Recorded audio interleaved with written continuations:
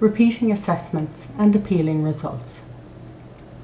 You can repeat an assessment if you're not successful at levels 4, 5 and 6. Usually at levels 1, 2 and 3, your tutor will not ask you to complete the assessment unless they think that you will be successful. If you are not successful, you may talk to your tutor and they can arrange for you to do the assessment again. Appealing results. If you're not happy with a decision your tutor has made in relation to this assessment, please talk to the coordinator of the course.